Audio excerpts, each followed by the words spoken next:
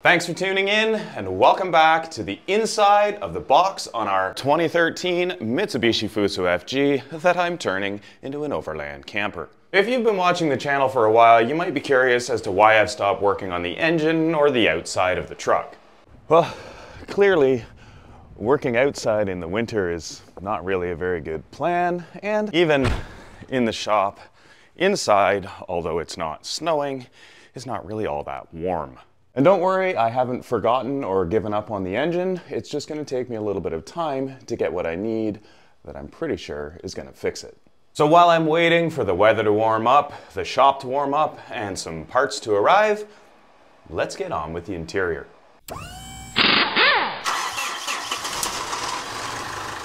What's on the list today? I think it's time we started the AC distribution system. We'll mount this box to the space in the wall, throw in some breakers, and maybe hook up a circuit or two. Now before I get started, I do want to remind you that both AC and DC electrical systems can be dangerous. They can injure you, they can kill you, they can cause fires and other damage, so make sure if you're building your own electrical system, you fully understand what you're doing. By truly understand, I don't mean you've watched a couple of YouTube videos and you think you can make it work. I mean truly understand what is going on in a system like this. I have decades of experience both designing and constructing electrical systems like this in mobile equipment, but that doesn't mean that I couldn't make a mistake. It means I understand the risks and the choice of components that I'm using to construct my system. I will show you the components that I'm using, but it doesn't necessarily mean that they're the correct components that you should be using for yours. To start with, I'm using this 8-circuit DIN rail breaker box. Into this, I'll be installing DIN rail circuit breakers. You may have noticed that that box does not have any ground or neutral terminals and the breakers are single pole. That means I'll be adding some ground and neutral buses. The initial setup that I do for this distribution panel will not be the final setup. Right now I have a 15 amp shore power inlet and that's going to feed this panel directly. As we progress through the build, eventually we will get a pass-through inverter mounted up here, and that means that the shore power will go to the inverter and then from the inverter to the distribution panel. With that in mind, I will be installing all the breakers into the panel today, so it'll just be a reconfiguration of the wiring later on. To start with, I need to install the ground and neutral buses. These are simply going to get mounted in each side of the box. But that brings up one issue. Because they're mounted on each side, it means that I can't use any of the side entrance knockouts on the box, which means I'll have to do everything in the bottom and top. That is going to be a little tight over here as we have a breaker underneath and a charger above, but it does fit. The ground and neutral buses will be tucked up tight against the side of the box, and as you can see, there's not really much else they can do. All I need to do is drill through the outer two holes, which are not threaded, and put a bolt through them. To save you the bore of watching me drilling in slow motion set to music, and to save me the effort of doing it, here it is, done. So let me point out a couple things that if I don't point them out, somebody else surely will. Number one, these bolts go through to the back of the box. And I'm sure somebody is thinking, what if I touch the back? Won't I get a shock? Again, this is a ground bus and a neutral bus, both of which are grounded. So if you're getting a shock off of either of those, you've done something wrong. The next is something that likely fewer people might pick up on, and that is that I have used a nylock nut to hold this bus bar in place. Generally, nylock is not something that you want to use on any kind of current carrying connector. Now the reasoning behind that is an electrical connection can heat up. That heat can soften the nylon within the nylock nut and allow it to loosen off. But here's my perspective on it. If I've got heat coming to a nylock nut holding a bus bar into a plastic box, that's probably not much of my worry. There's already something that's gone horribly wrong.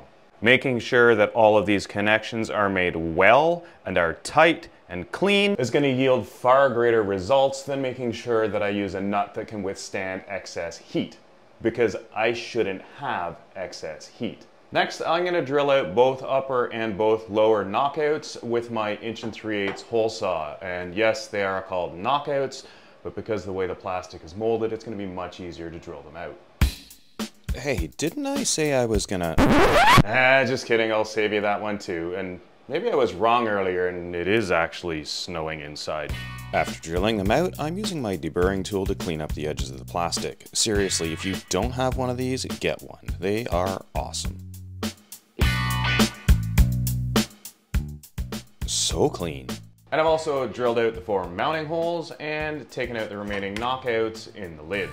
The breakers that I'm using are DIN rail mount. These ones come in a 2-pack and also include some mounting screws and a short section of DIN rail, which I don't need. All of the branch circuits in this electrical distribution box will be protected by 15 amp breakers. Yes, even the air conditioning. Now you may recall that currently, no pun intended, I only have 15 amps coming in. All this really means is that the entire truck is limited to 15 amps. Not all circuits can draw 15 amps at the same time, but any one circuit could draw 15 amps on its own. When we have the inverter installed, we will have 82 amps, and this will greatly increase the capability of what we can do inside the truck. So let's get the 6 15 amp breakers and the 50 and 32 amp inverter breakers popped on the rail. If you're wondering how that works out to what the circuits are, well, I've drawn it all out here. The first 15 amp breaker is for the shore power coming in, then we have the 2 large inverter output breakers, and 15 amp branch circuits for the seat outlets, exterior, fridge, galley, and the air conditioner. Oh, and for now ignore the A's and B's, I've got them all mixed up. To mount the box, I printed some 12mm spacers to bring it out from the wall. This should help keep the wiring a little cleaner. 4 screws secure the box to the electrical board, and after starting them with the drill, I'll finish them off by hand to avoid the risk of stripping the holes. With the breaker box now mounted, I can start wiring in the electrical circuits for things like the outlets in the back, and while you weren't looking, I snuck in another outlet in the front. These 3 locations will be on the circuit named seats. First, I mock up the root of the cable and cut it to length, then strip the jacket off. I've just noticed something interesting. With the fact that it normally is quite cold in here, but when I'm working I turn my heater on, the thermal mass of my batteries keeps them staying cold. And if you look very closely, you can see that I actually have condensation forming on them from that temperature difference. So I've turned my heater off and I've turned the battery charger on to maybe try and warm the batteries up a little bit more than the surrounding air. But back to the building. Once again, with using a combination of items made for solid wire and stranded wire, we're going to run into a bit of an issue. If you recall hooking up the outlets, we were able to use a connector that kind of hooked around the screw, but that won't work here. And that's because these style of connectors are designed to have a screw bear down on the wire. When you're using solid wire, that's not really a very big issue because the screw just bites onto the wire and nothing's really moving. But in an application where things can wiggle around and the wires are stranded, that screw is just going to slowly flatten out the strands. You're going to end up with a loose connection and maybe a fire. We don't want that. Or maybe we do! No, we don't.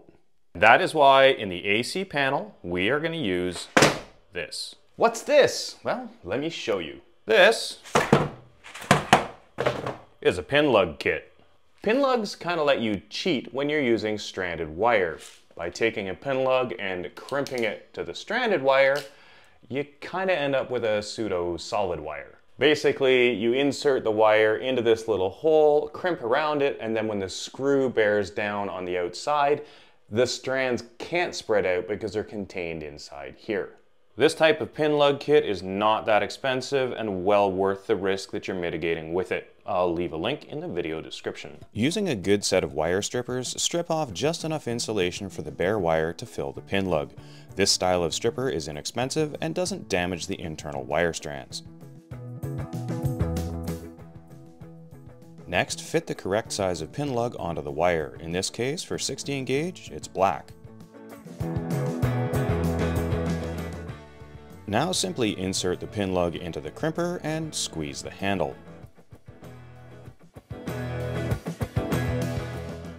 The crimper automatically adjusts to the size of the pin lug to form a solid crimp.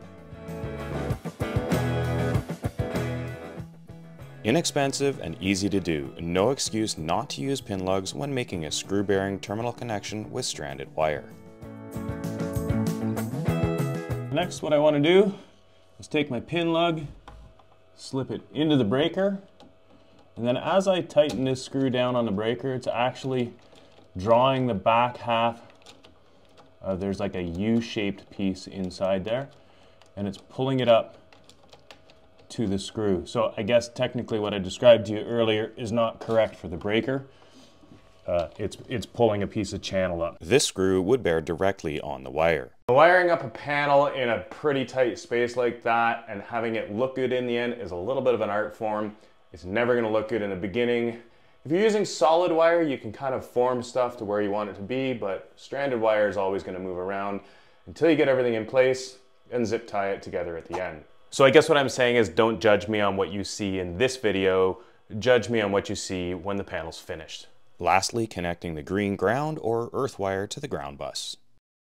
With the pin lugs protecting the ends of the wires and the screws nice and tight, it looks like we've got our first circuit wired in. I'm sure you'll have some questions and I'm sure I'll have some answers, but I hope you enjoyed that video. If you did, please make sure to hit the like button, subscribe if you haven't already, check out the links in the video description, but most importantly, come back next time. Thanks for watching and we'll see you then.